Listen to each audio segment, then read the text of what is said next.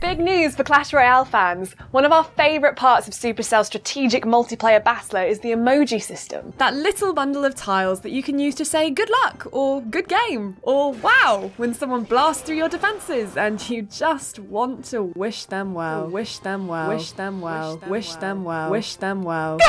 But we've discovered a secret. Supercell took the opportunity of Easter to quietly introduce their own Clash Royale Easter egg.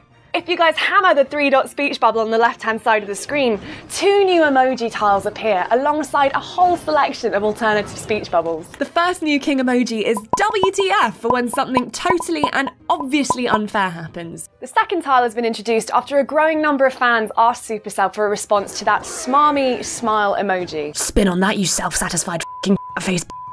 Your head's too big for your crown anyway. There's also 4 new in-battle chat options, including bloody skeletons. Oh, my Wi-Fi cut out. I give up. And you sneaky git. Let us know what you guys think of the new additions in the comment section below, and don't forget to like and subscribe if you want to see more.